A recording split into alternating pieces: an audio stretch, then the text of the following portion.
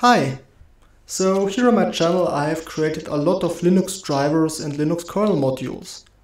But till now I've always compiled them into KO files, so kernel object files, and loaded the drivers over insmod into the kernel. But Linux also offers the opportunity to compile a Linux driver or kernel module directly into the monolithic kernel.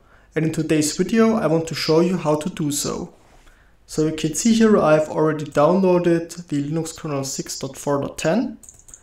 As a device under test I will use my phyBOARD session here, for which I've already created a minimal bootable Linux environment by using busybox for a root file system. And here this 6.4 kernel I've already configured for the phyBOARD session, so we are ready to go. Next thing which we need is a Linux driver, which we can compile into the kernel.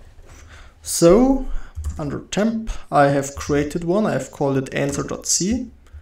So this is a kernel module which will provide the answer to life, the universe and everything.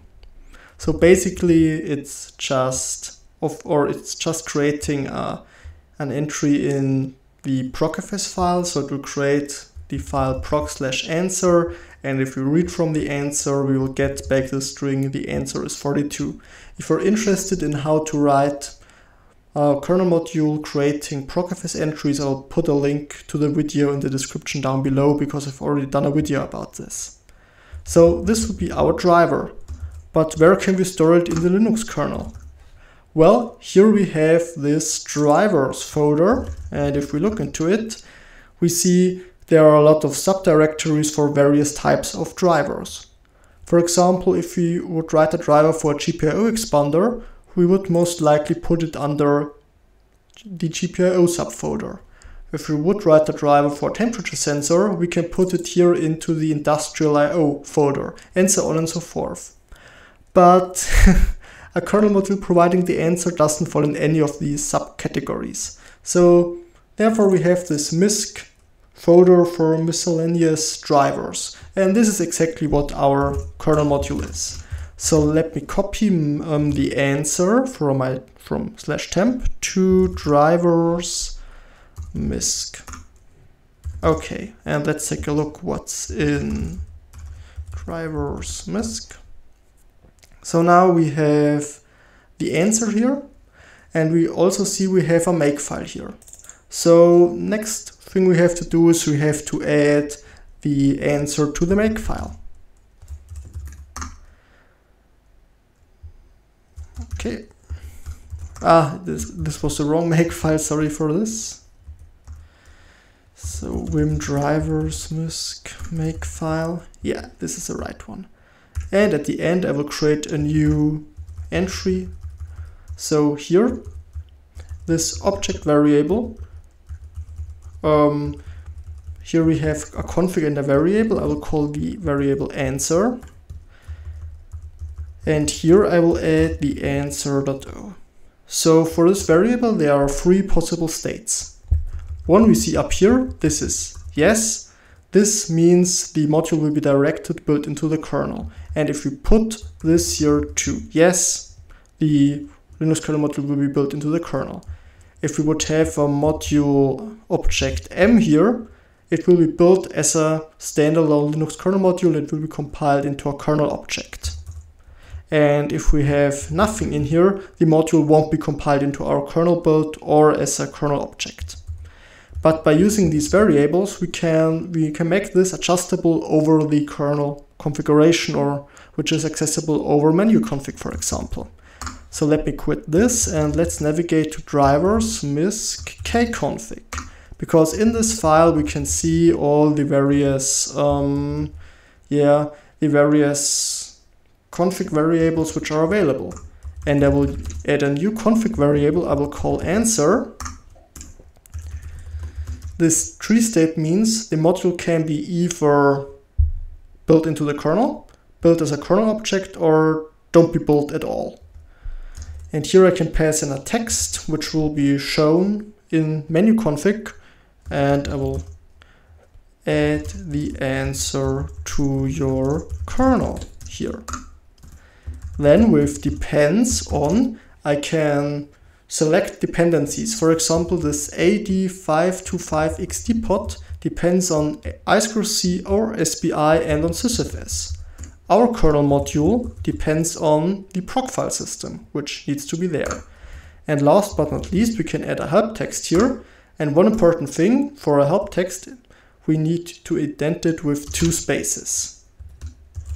And as a help text, let me get the description back. So answer.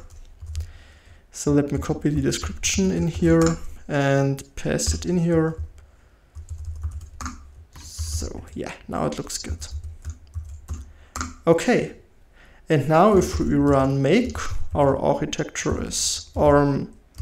We want to use a cross compiler, which I've stored in a cross compiler variable, and then I want to do a menu config to get the menu config. And if I go here under device drivers, MISC drivers, yeah, here we are. And then we see here our option, add the answer to your kernel. And this is a new added option. So if I would press an M here, this module will be built as a kernel object, which is loadable into the kernel. But if I want to directly build it into the kernel, I will type a Y here. So I see the star, and this means it will be automatically built into the kernel. If I don't want to build it at all, I would press N for no here. But I want to build this into my kernel, so let me exit. Or if I go to help here, we can see the help text, which I've typed in. And now let's exit here and save the new kernel config. And if we take a look at it and search for answer, we see the config under answer will be set to yes, and this means it will be directly built into the Linux kernel. Okay, so now let's run make to build it. This will only take a couple of seconds because I've already built the Linux kernel here. And we see the answer was built up here too.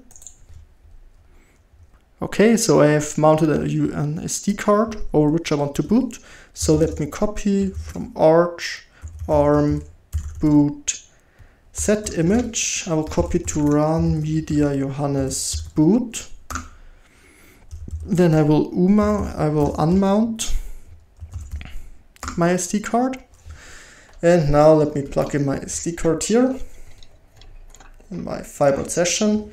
Let's open up a serial port to this RS232 to USB converter, and let's plug in the power supply.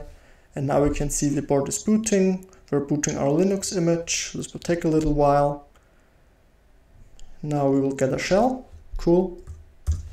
And if we search the kernel's log for the answer, we see the file proc answer was created. So let's see if it's really there. Yes, it is. And if we read one line from it, we will get the answer is 42. Cool. So, and if we run lsmod to see the loaded modules, we see no module is loaded. So only the built-in modules are currently loaded.